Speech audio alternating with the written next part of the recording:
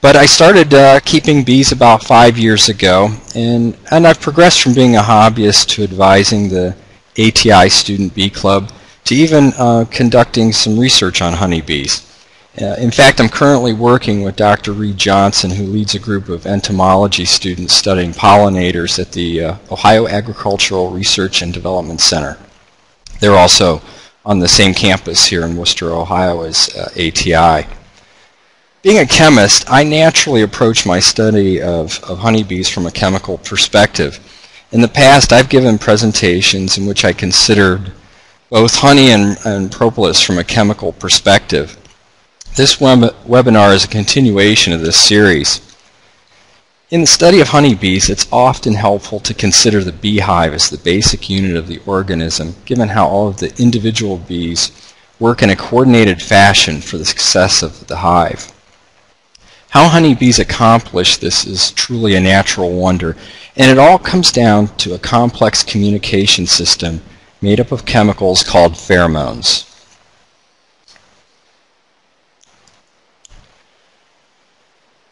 Well, what are honeybee pheromones? Honeybee pheromones are pure chemical substances or mixtures of substances released by individual honeybees. These pheromones cause physiological or behavioral changes in other bees. The chemical structures of the compounds comprising these pheromones are not particularly complex as organic chemical compounds go, yet they accomplish the coordination and control of honeybee development and actions that allow the colony to not only survive but to even thrive.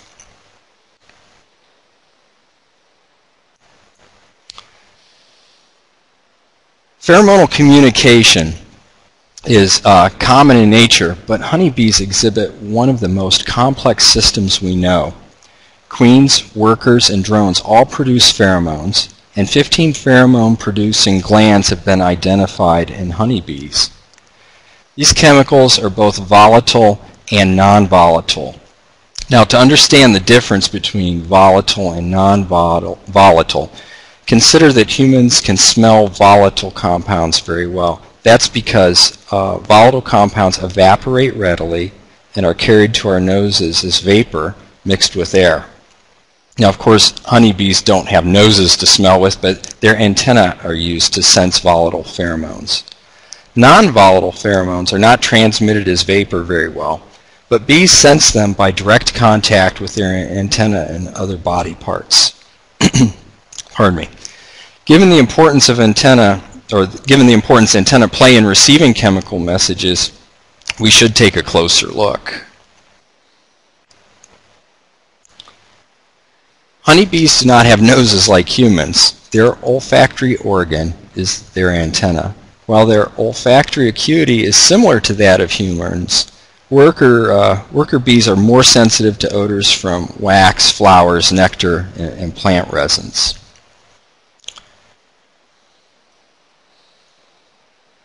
Honeybee antennae have several types of sensory structures, including pits, plates, and hairs. Only pore plates, and there are over 3,000 of them on each antenna, are the known part of any olfactory response based on electrophysiological and behavioral odor response. Paired antennae, like honeybees have, can even detect the direction from which odors emanate. Von Frisch did an experiment that showed this.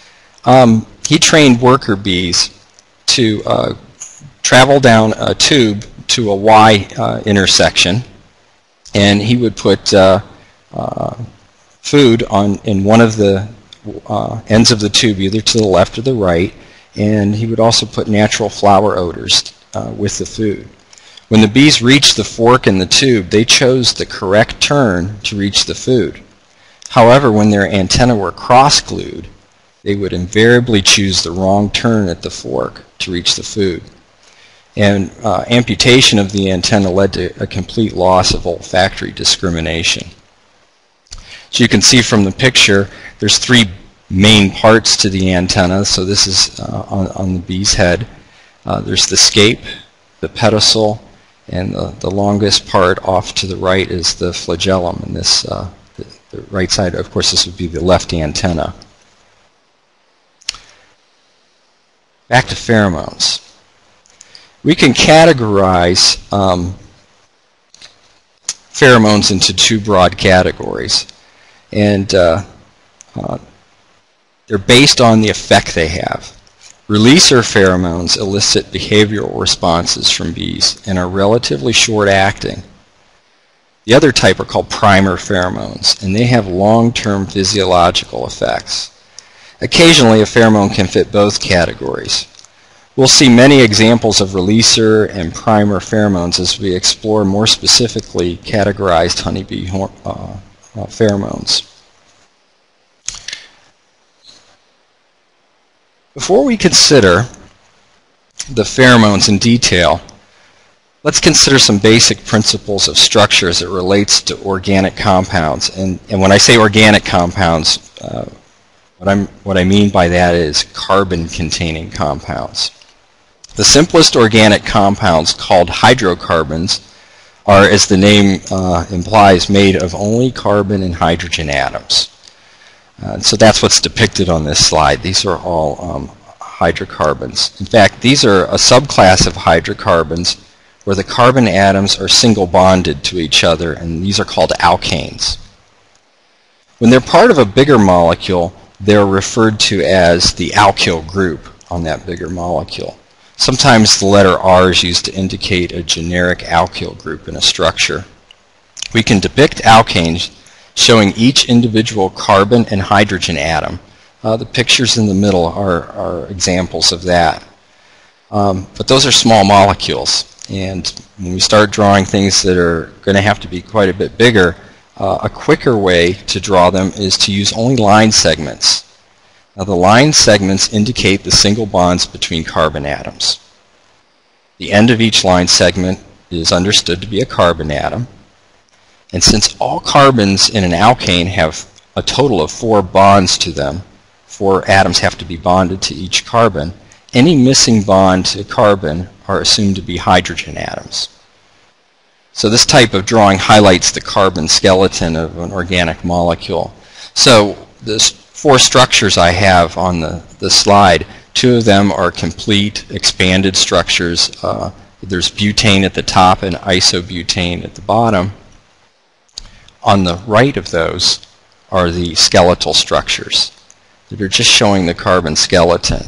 So there's 2 reasons they're drawn in that zigzag fashion. One is so that you can actually see the end of a line segment. The lines don't run together into one long line, and therefore you know where the carbons are. And the other is, in 3-dimensional space, those atoms truly are bonded at angles to each other.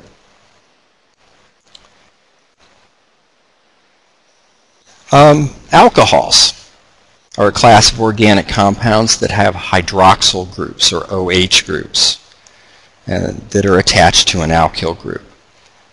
Depicted above are propyl alcohol and isopropyl alcohol. Their skeletal notations are also shown.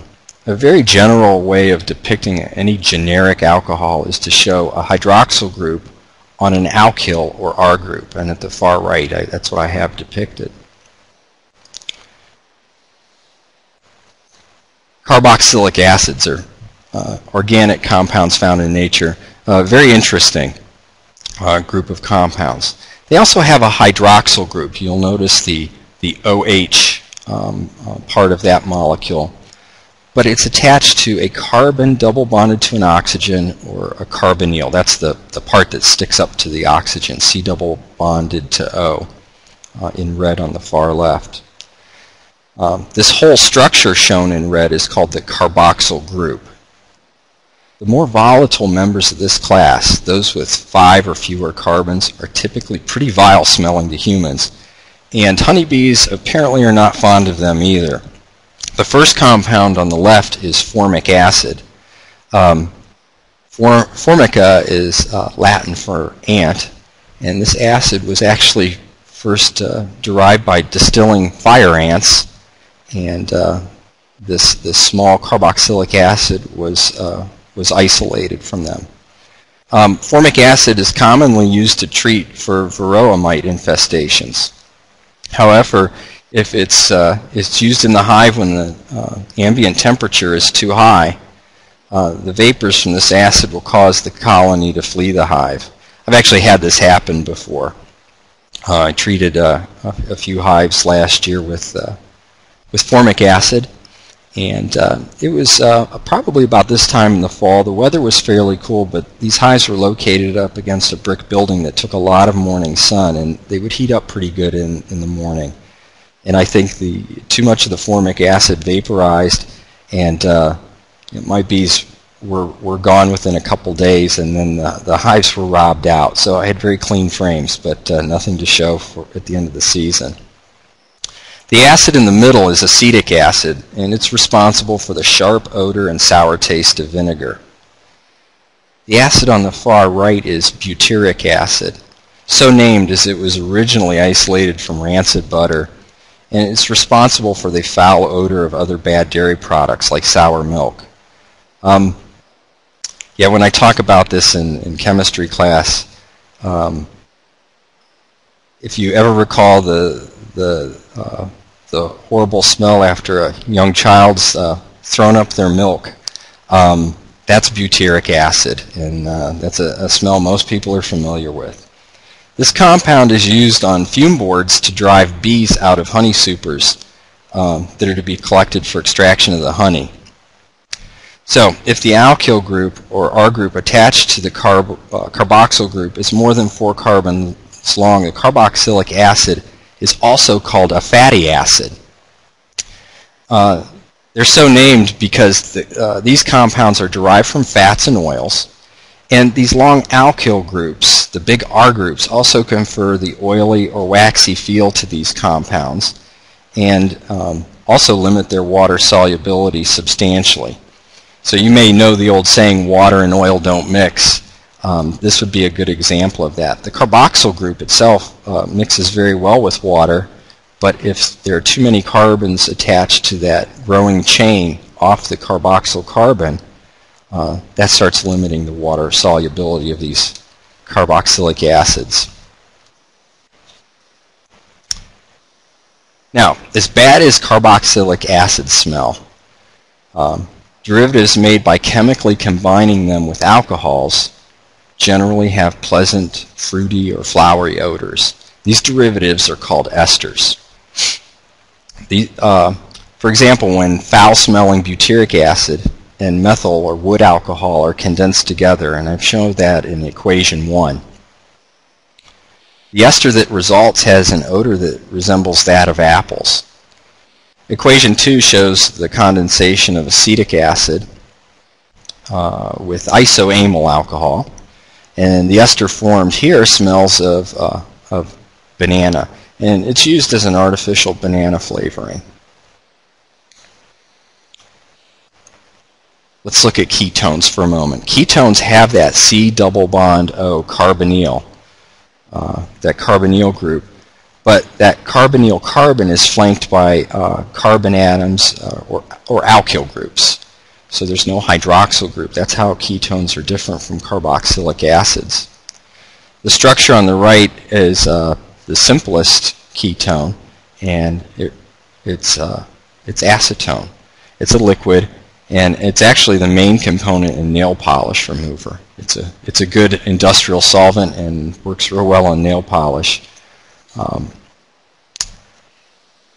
Just one more functional group or class of compounds that we should talk about, and this type, the terpenes, comes up in nature quite a bit. The odor of freshly crushed plant leaves or orange peel is from a volatile mixture of compounds called terpenes. Now, terpenes are usually made of 10, 15, or 20 carbons, so they're brought together in, or their basic building block when they're made in plants is the 5-carbon isoprene molecule, and that's depicted on the left bottom of the screen. The terpenes are further classified according to how many isoprene units are required to make it. So monoterpene, sesquiterpene, and diterpenes have 10, 15, and 20 carbon atoms respectively. The The molecule on the right is a monoterpene called menthol. The two isoprene units in its structure are shown in red and blue respectively.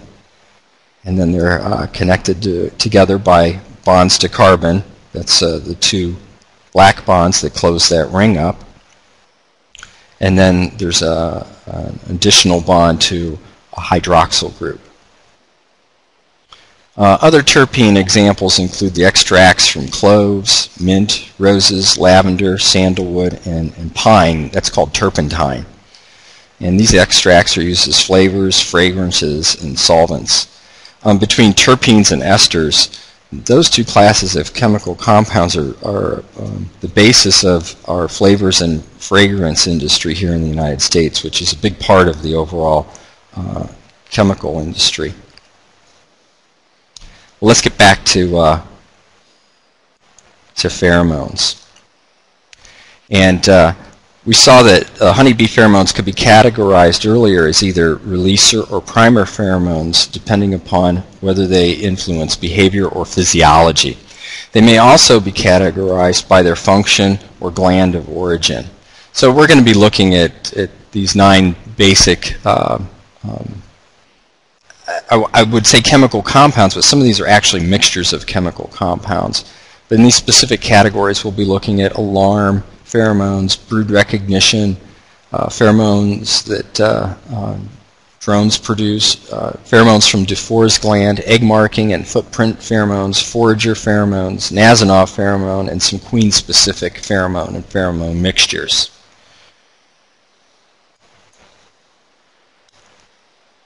There are 2 main alarm pheromones. One is secreted from the Koshchevnikov gland, which is located near the sting shaft. It actually contains over 40 distinct compounds, including acetate esters and long-chain alcohols, big R groups with hydroxyl groups. Some of the esters, like isoamyl acetate, pictured above, are low molecular weight, therefore volatile, and reach the human nose. If you ever smell a banana or pear-like scent when working with bees, it's the isoamyl acetate in this chemical mixture of the alarm pheromone. This mixture attracts other bees and makes them aggressive and more likely to sting. So when the first bee stings and the stinger is pulled out and this alarm pheromone is then released, it's the call to alarm for the other workers in the area to come and help protect, and it will elicit the sting response from them as well. Another alarm pheromone is secreted from the mandible. It's a single compound, a ketone, called 2-heptanone. Older workers, like foragers, produce more of it.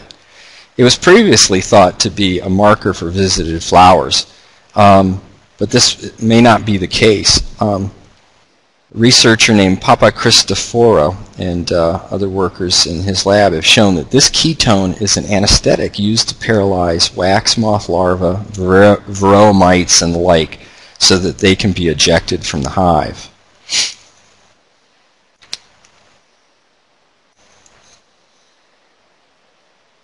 Brood recognition pheromone is a mixture of 10 different fatty acid esters emitted by larvae and pupa. If you look at the molecule depicted at the bottom of the slide, that's an ester. I'm not showing the carbon that's part of the carbonyl in the very center because that's where the line segments end. And so we understand that there's a carbon there. But you notice that there's 2 R groups in this molecule. And those R groups are often very long chains of carbon atoms. So thus these are called fatty acid esters when they have that.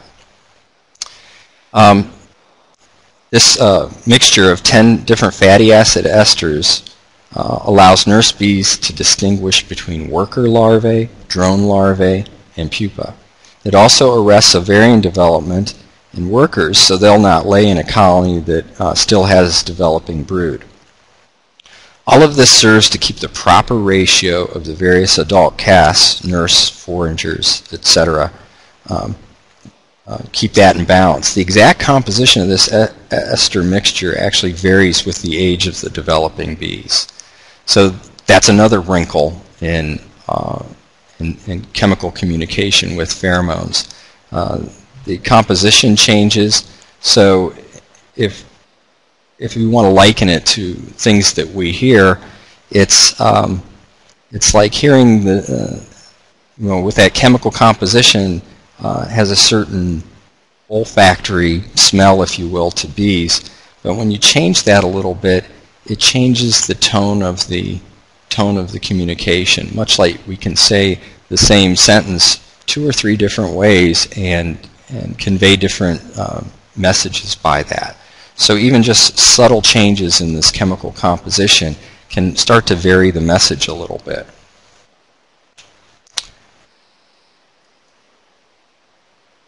Let's move on to drone pheromone. During a queen's mating flight, drones fly in swarm-like groups and collect at suitable places to mate with the queen. And it's been suggested that a drone pheromone is responsible for this behavior. Towards that end, extracts of drone heads appear to contain pheromones that are attractive to other drones, while extracts from other segments do not have this effect.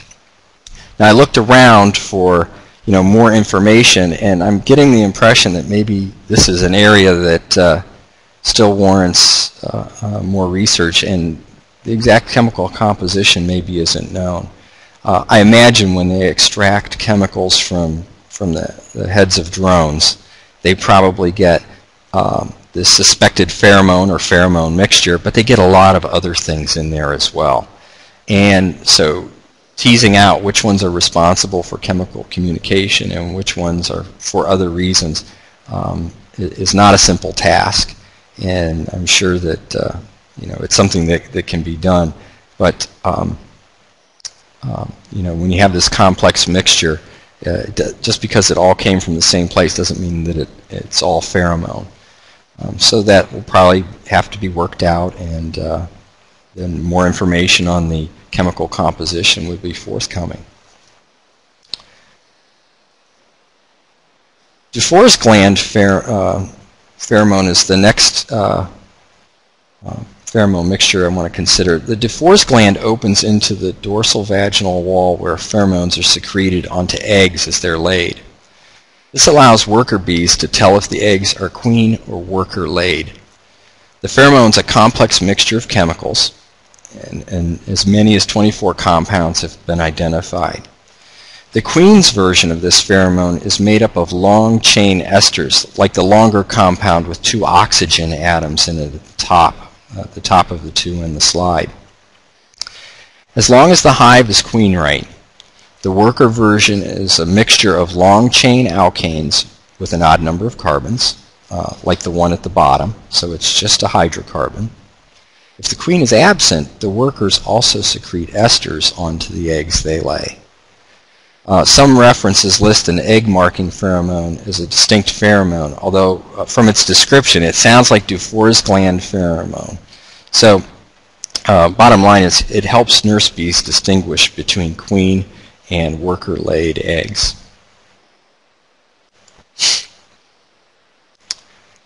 An oily footprint pheromone is left wherever bees walk. In workers, this amplifies the effect of the Nasonov pheromone, which we'll consider in a few moments. The footprint pheromone is a particularly important pheromone with regard to the queen. When she deposits it on the comb as she walks, she's sending a message that inhibits the workers from building queen cells, and thus this checks swarming. If the queen becomes immobile, she cannot spread the message, and the process to replace her may begin. Not surprisingly, the queen produces less of this pheromone as she ages, thus allowing the workers to begin planning for the queen bee's imminent demise and raising her successor. So again, it's like changing the volume of the message as more or less of it is produced.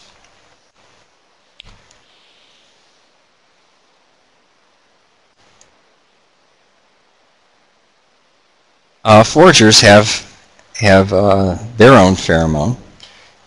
Ethyl oleate is a trans fatty acid ester. Now the fatty acid part of the name comes from that long carbon chain, and the trans part of the name has to do with the one carbon-carbon double bond that's in the far right of the molecule, and that in terms of three-dimensional space puts a kink into that long chain. And so I was able to kink it down the side of my slide there, but that's the carbon-carbon double bond, and that's called a trans double bond.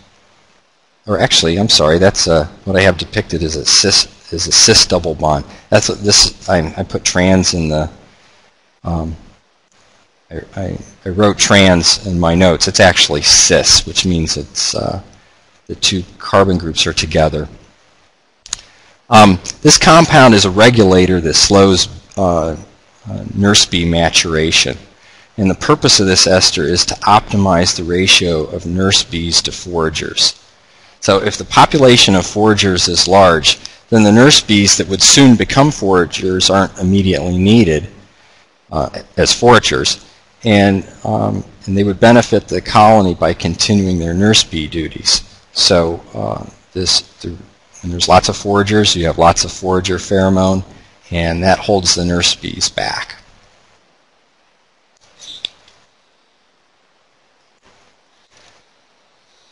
Okay, the Nasonov pheromone, pretty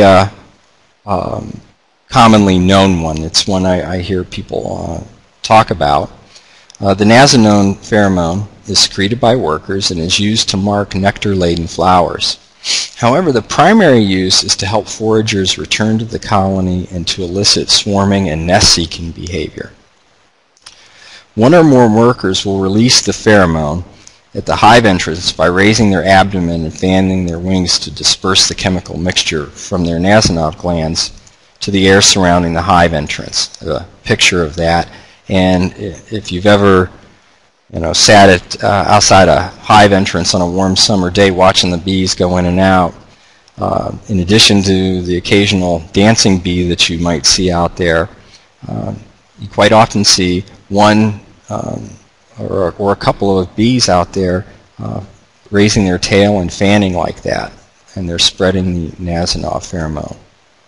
Now this mixture contains 4 related monoterpenoids, so that means there's 10 carbons, and then to make them different compounds, there's varying numbers of carbon-carbon double bonds and varying amounts of oxygen in them.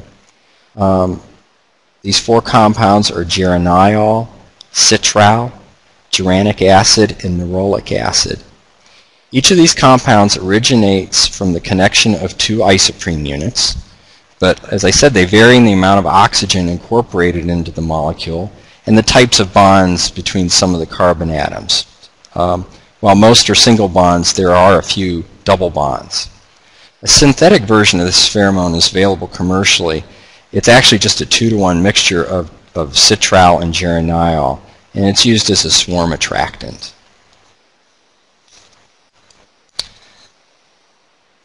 Finally, let's move on to some queen bee pheromones.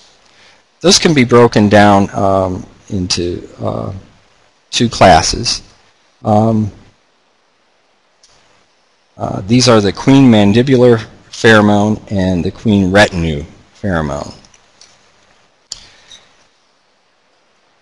Queen mandibular pheromone, or QMP for short, is a really complex mixture of chemical compounds used to control the complex behavior and social order of the hive.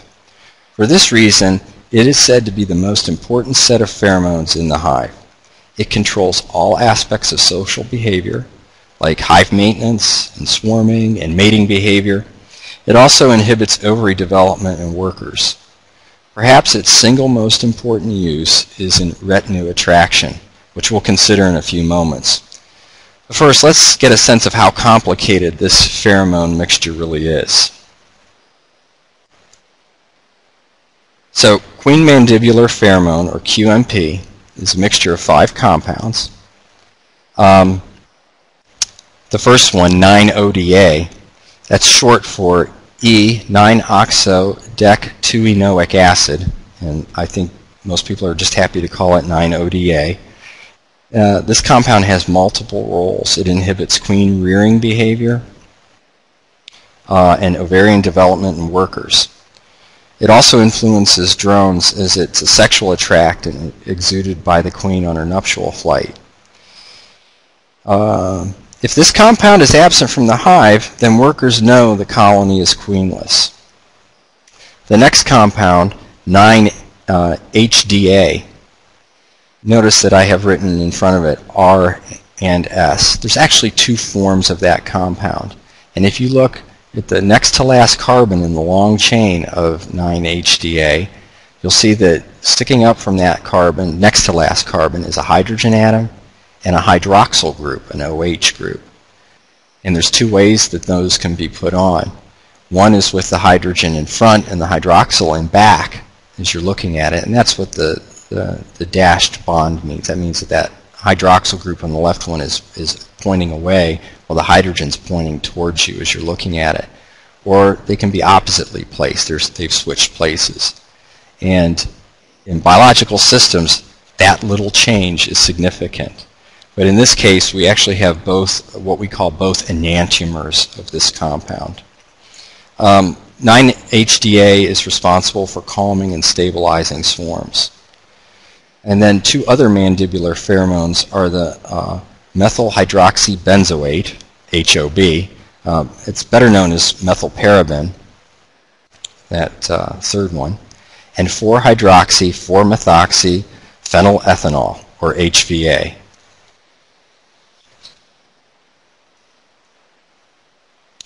Now, the queen retinue pheromone is actually a combination of the chemical compounds found in the queen mandibular pheromone listed in the last slide and the 4 compounds listed above. Methyl oleate is another fatty acid ester. It has a cis double bond in it.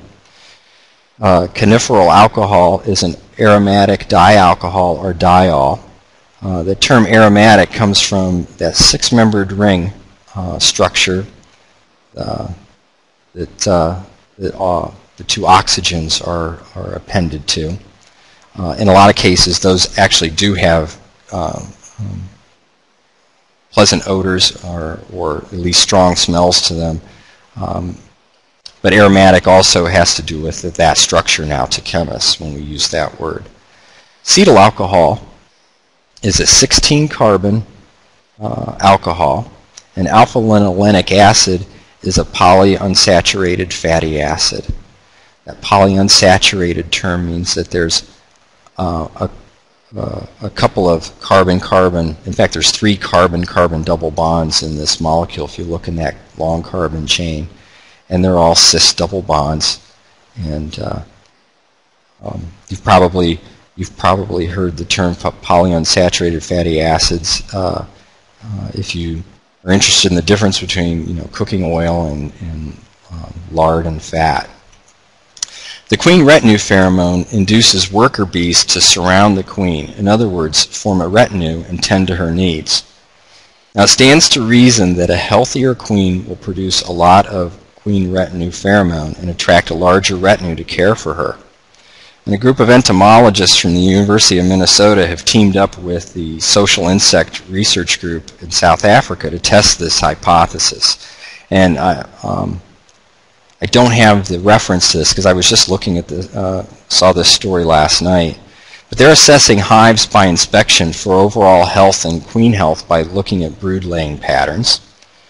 And then they're also collecting 60-second videos of queens and their retinue, and they are judging the retinue quality by counting the workers in the retinue and counting how many times workers touch the queen with their antenna and how many times workers feed the queen or groom her. And then lastly, they're collecting samples of queen retinue pheromone from the queen's mandibles and analyzing it to assess the quality and quantity of the chemical mixture. I was really curious, how do you collect a pheromone from the queen's mandibles? And what they did is they took these tiny tiny silicone tubes, so small that they could hold them with in a mechanical pencil. So I guess these tubes are about the diameter of a mechanical pencil lead, and they hold the queen in a trap against a piece of cotton with her mandibles exposed, and then they put this tube into her mandibles and hold it there for 5 minutes. And they collect the chemical up into this tube, and then they can later analyze that in the laboratory. What they're looking for are correlations between queen health, hive health, retinue activity, and the pheromone mixture's chemical composition and overall quantity. They're just collecting data now from what I gleaned, but the study is described in more detail at a website.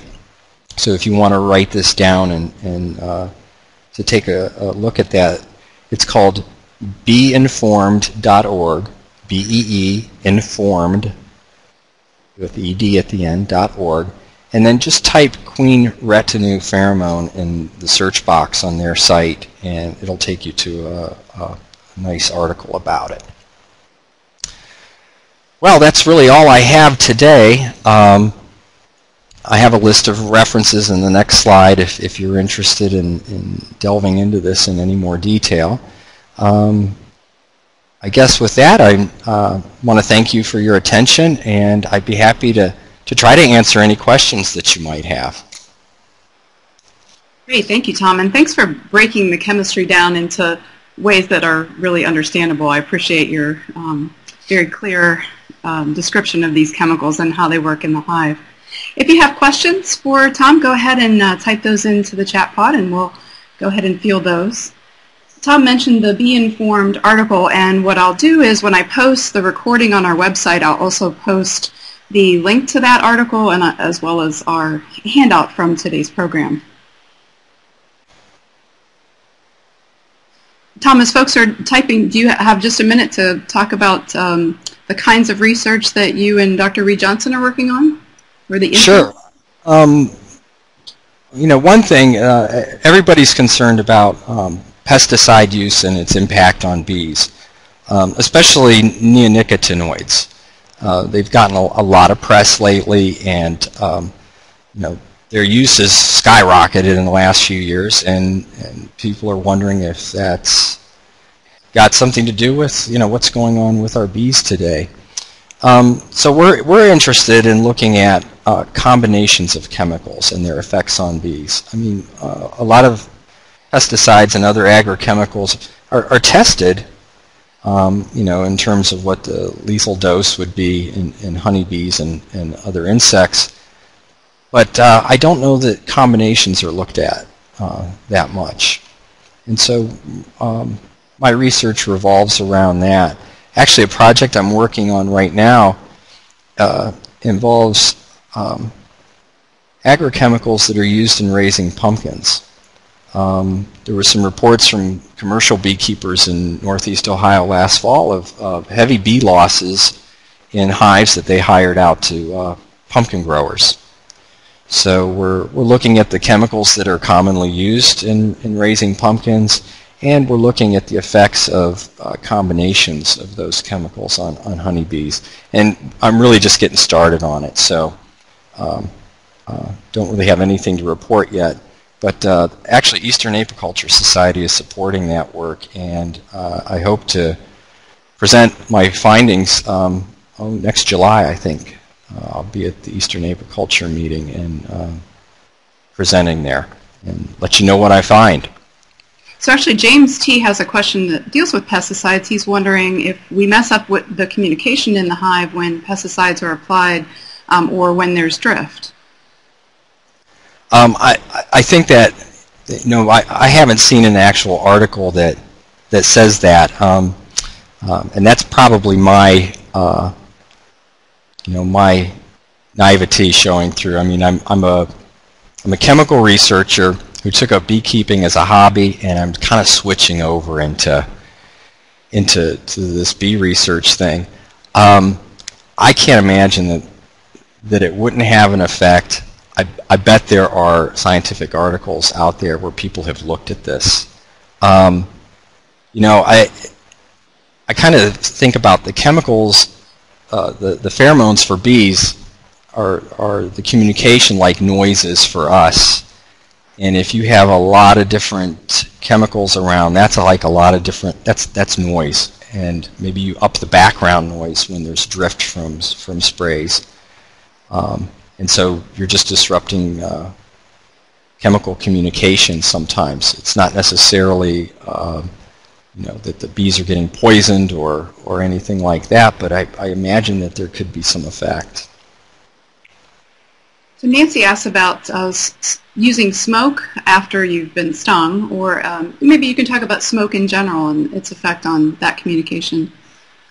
Well, you know, I've heard a lot of different things about it. Obviously, that if you overwhelm the bee's olfactory sense with other things, you'll short circuit, for example, the alarm pheromone action. So they may be putting that out as you're tearing into their home and tearing their home and life apart, you know, when you're checking the hive.